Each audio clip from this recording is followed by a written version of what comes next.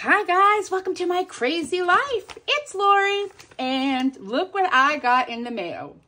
This is the HTVRont Tumbler Heat Press. It is brand new out. I don't even think it's in the stores yet or online. I'm filming this a little early, but I'm so excited to try it. So I wanted to go over a few things with you. In the box, you do get some heat protective tape to get you started. You also get a pair of heat resistant gloves. Those are important. This is hot in here. If you can see, I have this set on 375 degrees. This is hot in there. On the top, very simple. You have your power button. You turn it on. It bleeps up. I believe it saves your last temperature and things that you did. If you push that button here with the thermostat or the thermometer, you can change your temperature. If you press this one, you can change how many seconds you're pressing for. Now, the cool thing is this is equal pressure all the way around. You don't have to turn your product as long as it fits and the door closes all the way.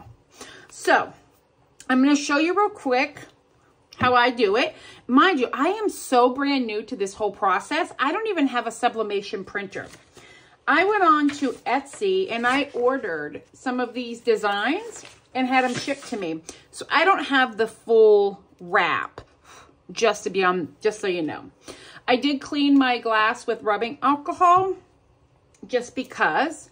And I do know you want this pretty tight up against, but again, since you're not moving this around in your press, I don't know how important this one step. I mean, you definitely want it secure, but I don't feel like, oh, I got a cat fur in there, like you need it super much because you're not moving this once it's in the machine, right? It's just going in the one time. So you can see here my design, because this is the glass. Oh, cat fur. You slide her in. I try to get it into the center and you hit start. Because that is green, that is telling us that it's ready to go. So while it's doing its thing, I'm going to talk you through a few items that I used. Obviously, you need scissors for your tape, or if you have a tape dispenser. One of these hooks is easy to get your tape off if you want. I keep a pot holder handy. When they come out, they are hot. Excuse me. So in this catalog that comes with it are your directions. Tells you all about your maintenance, what each button does. There's some places where you can set like a memory mode. So you can tell it like, hey, this is a glass tumbler, or this is whatever. Your power and the emergency stop. But what I love right here is your quick reference chart. It's telling you your steel tumbler, your ceramic tumbler, I use that for mugs, and your glass tumbler, what your temperature range should be in Fahrenheit and Celsius, and how much time. This is invaluable to me as a new person doing sublimation. I also got some HTVRont. This is the glass that came, and it kind of goes over all your instructions. This was in the box of cups, not in with the machine itself. It took a few tries for me, but I was able to get the mug. It feels kind of blurry on the mug, so I'm clearly needing some practice. But again, I'm super new to this, and I would say I didn't have it tight enough, if I had to guess, on the mug. That's okay. I'm new to this. I'm going to get a sublimation printer. This that I have in here will come out looking like this. So I think it needs more color. This is all about my choice and not about the product. I wanted my logo, but I think I needed to do a complete wrap of color and not just a logo. But again, I'm learning, but it works well. The gloves are great. The little dots are sticky. So when this tells me it's time and I put these on, oh, there's a string in there. Either hand, so they're changeable, but they're grippy.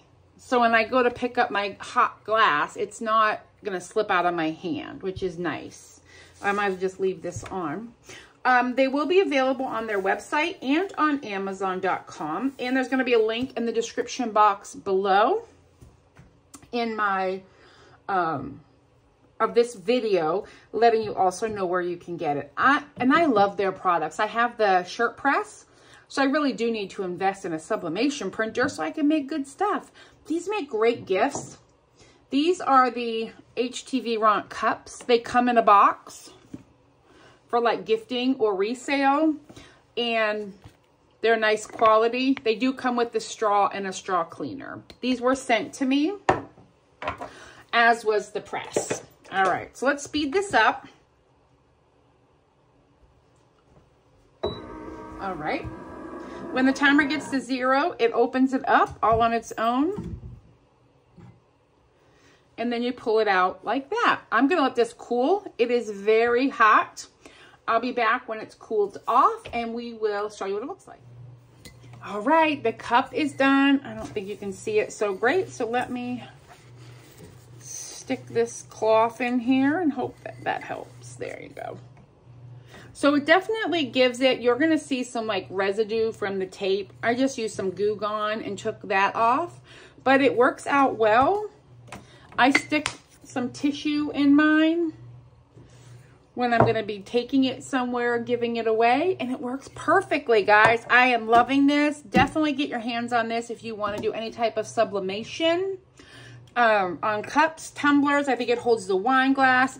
It definitely holds coffee cups. Not a problem. I think the 15 ounces would be a little tight in here, but these mugs fit perfectly fine.